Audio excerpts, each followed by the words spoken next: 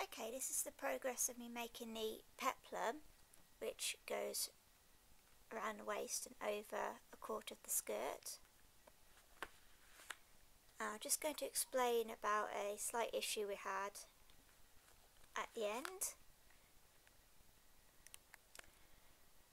Now, when I did the original mock-up, it seemed to work out just fine, and that these were separate how they're supposed to be.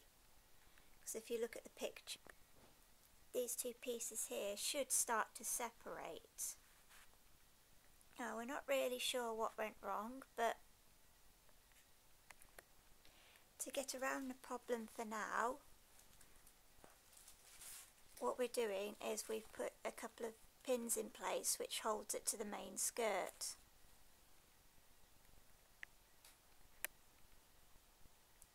So if you should try this and you have the same issue, you can always, as I say, just try and pin it in place, get somebody to do this for you. Okay, now on to how to make it. In this progress tutorial, you'll see me just using one pattern piece to make the whole thing. But after what has happened after finishing it, I've revised the front sections. So when you come to do it, I would recommend that you don't come out so sharp at angle here for your front. So I recommend using this piece just for your back sections. The new revised front sections, as you can see, don't come out quite so sharp. So what I've basically done is I've brought this in a bit. So this is now my new front section, and you will of course lose another centimetre of this when you come to line it later on. So although there doesn't seem to be that much difference on camera, when I actually came to do a mock-up with the revised pieces, it made quite a difference to the front to not have this angle come out so steep.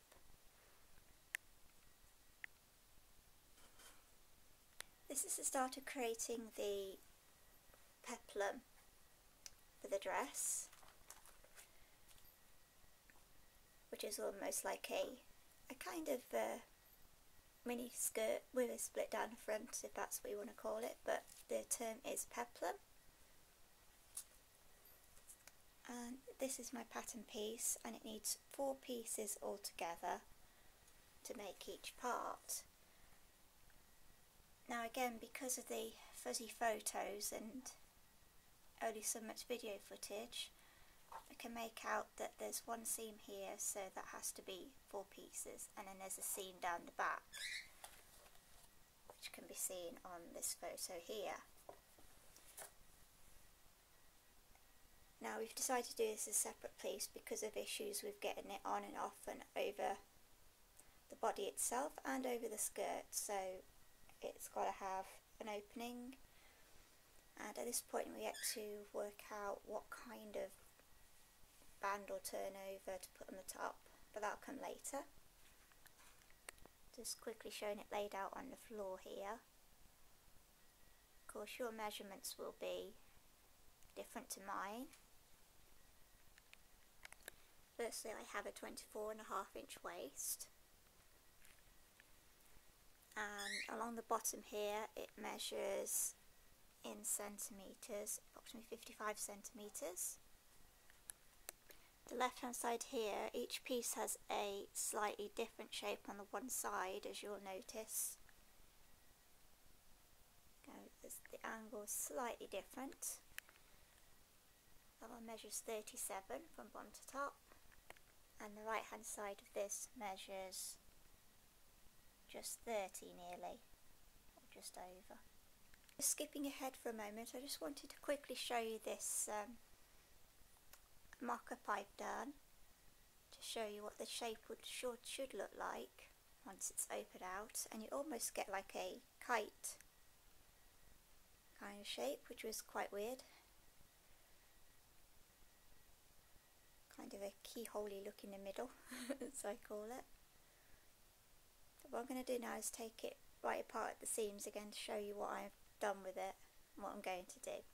Okay, taking the one section here, what I've used is, for the outside, is the same chiffon that I used on the sleeve for the dress and the outer panel for the bodice, and I'm lining it with the same fabric that was used on the bodice itself and on the main skirt underneath the tulle. So what I've done on all four pieces is I've just pinned the two layers together at this point, and as I say, do that for all four. The thing I have done just to help hold it in place is to sew the two layers together, sewn all the way across the top, and then I've gone ahead and get some piping and use some basic fabric glue, and I've worked out what my design is. I'm going to do a more simplified design. Without a proper picture yet again, I can't really see what to do, so I'm going to just be creative and use my own design. So I've been sticking pieces of piping down, which I will catch stitch in some silver thread. I've done this on all four pieces, so they should all more or less match up. The next thing to do is to sew all your pieces together.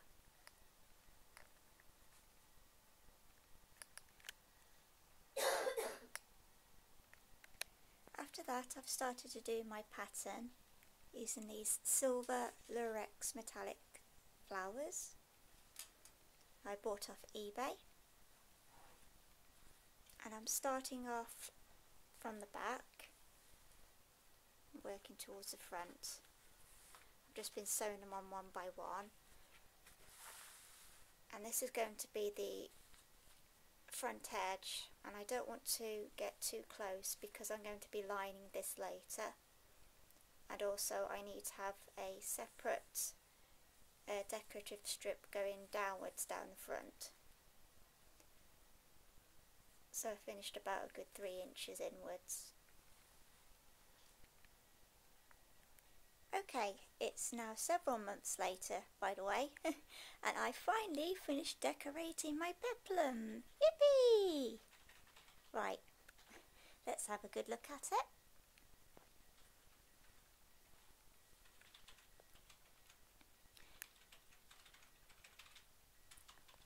Here I have the silver lurex stars, some silver piping, which I've used here and there around the whole thing in places.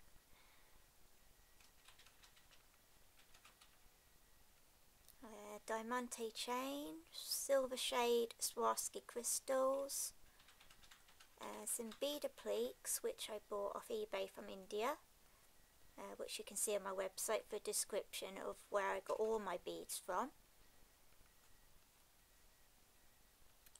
More crystals, more chain, rose sequins.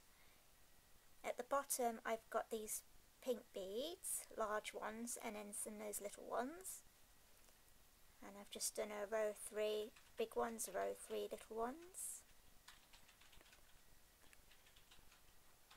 And it's taking you around. I've more or less kept to the same design and pattern at the bottom here. That continues all the way around. And I've sort of tried to keep the same sort of design on each section. So each one's like got one of these. Same here as well, and over here and there.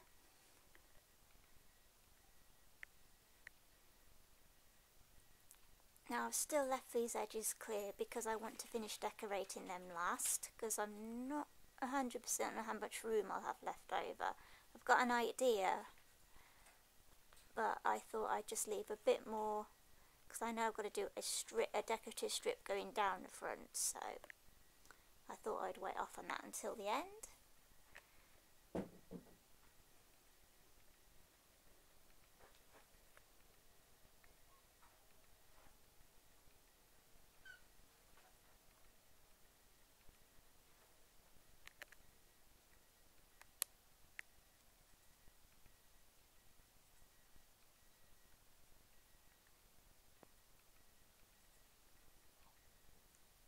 Next thing to do is put your lining pieces together, which should be exactly the same pieces with exactly the same seam allowance as you've done on your outer fabric, the same as if you'd line any bodice.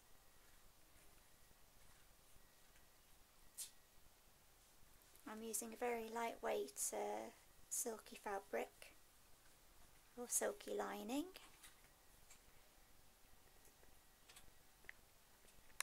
Okay, next we want to attach the lining. Mum recommends start pinning from the top where the waist is. Pin all those sections in first place, making sure all your flaps are flat on both sides.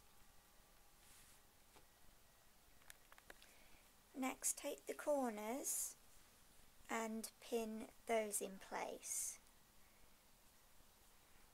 like so, and then take the next corner, make sure those seams line up and pin those. Then the same the other side, and then you want to pull your lining straight and flat and then start pinning the edges in between. Can be a bit tricky and requires a bit of patience. Next, I'm going to be sewing not around the curve where the waist is, don't sew that bit. So from here down to the corner, not right to the corner, stop about there, which you'll see a bit later on. I'll show you a bit better after I've done it. And I'll be sewing about a centimetre up or just under across the bottom.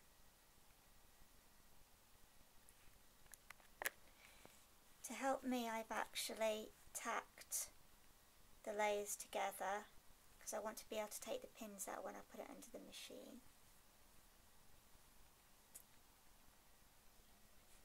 Okay, I've now sewn down, as I said, don't sew across the top, down the sides here, about a good inch in.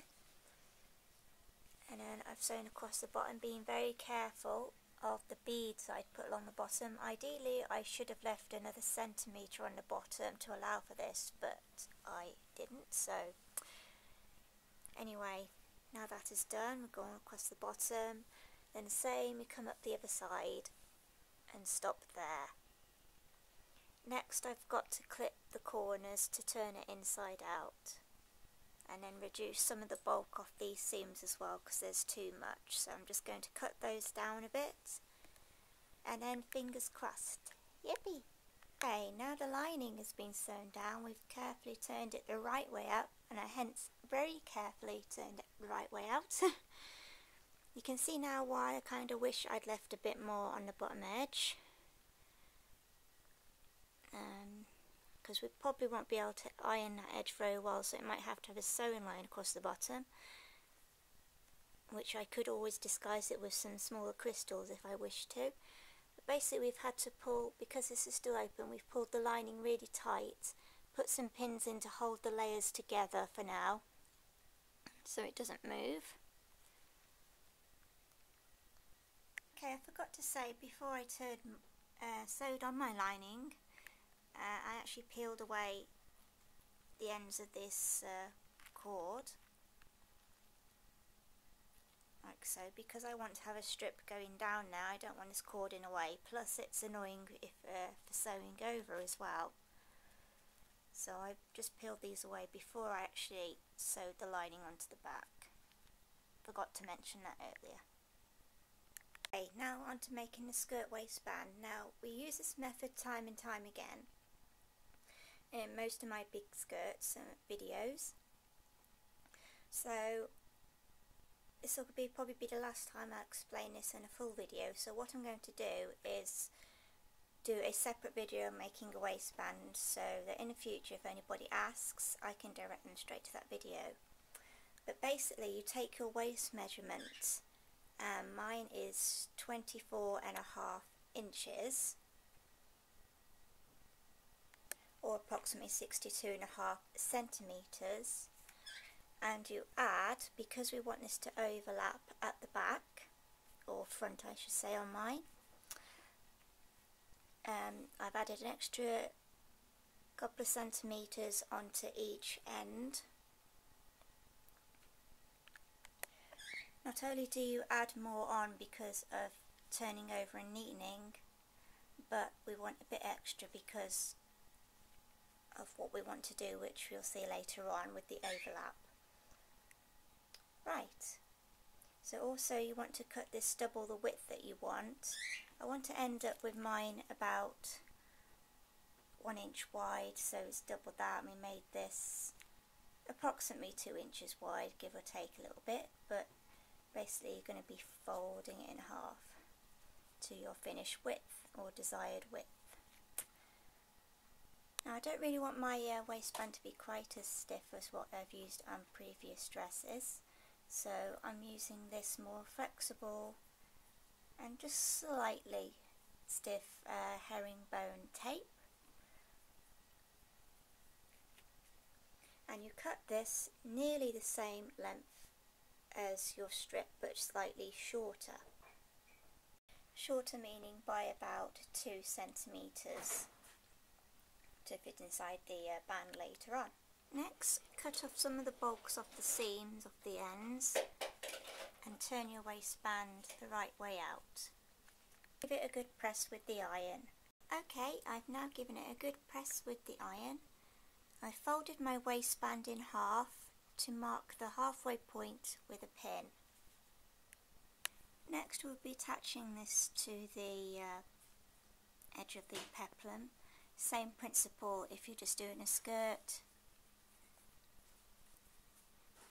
You take your waistband.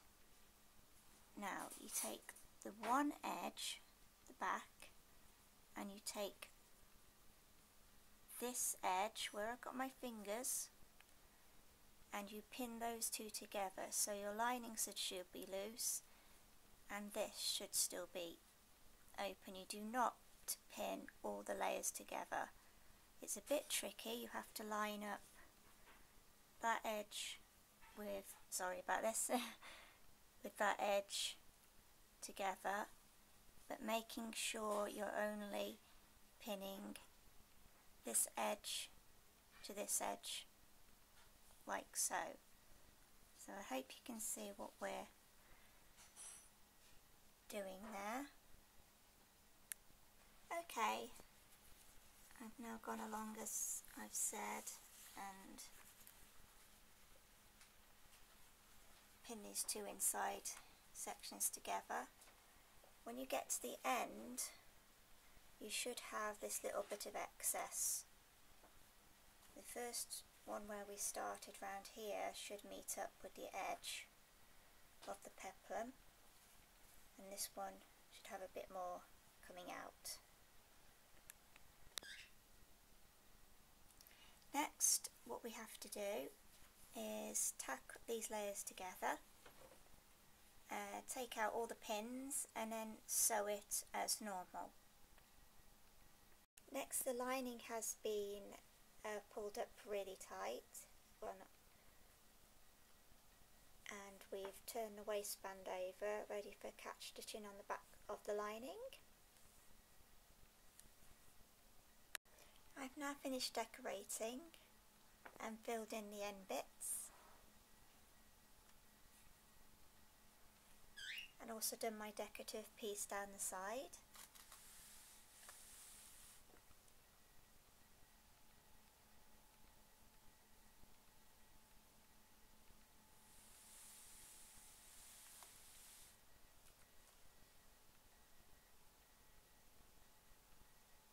I've now finished catch stitching my waistband on underneath. Now I need to attach some sort of fastening on the fronts here. These are some of the beads I'm going to use to do the dangles at the front and back.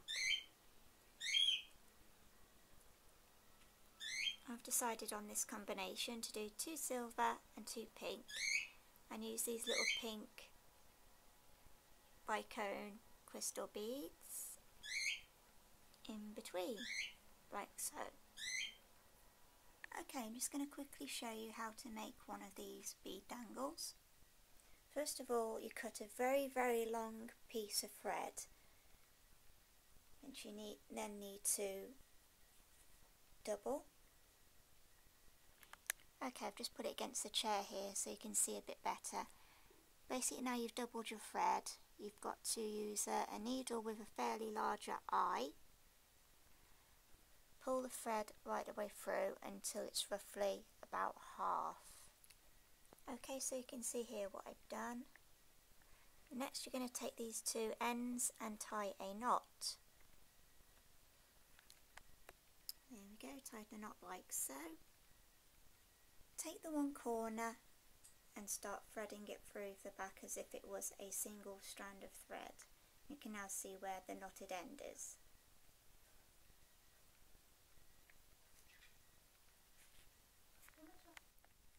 Okay, first take one of these small beads, thread that on, pull it up, then do the next one, and carry on doing this for all the rest of the beads that I have here on the table, in the order you want them to go on. On the last one, the holes are on the side, so what you do, thread it through, and then take this end and go up through all the crystals. You might have to do this a bit at a time. Now you've pulled the needle and thread all the way through the beads, it might need a bit of tweaking and pulling, but you don't want to pull them up so tight that they do that.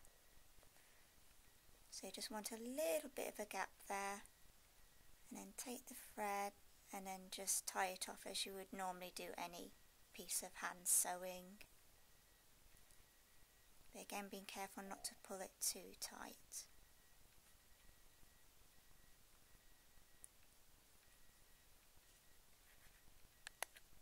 And this is what it should look like when you've finished.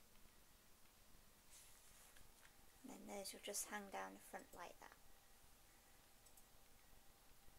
The last thing we've done is on the peplum here, we've attached some velcro and some on the bodice, so that when the bodice goes on me, this will hook onto this, like so.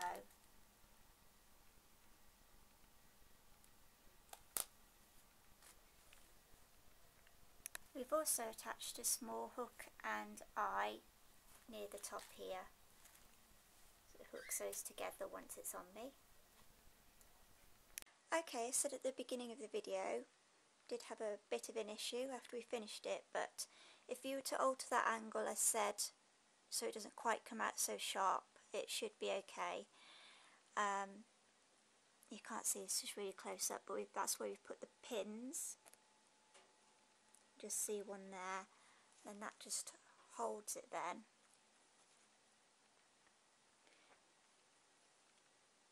Like so.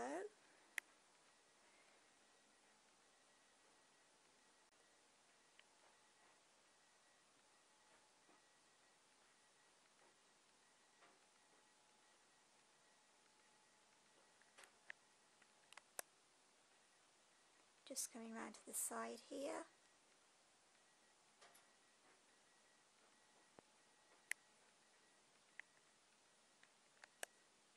And then round to the back.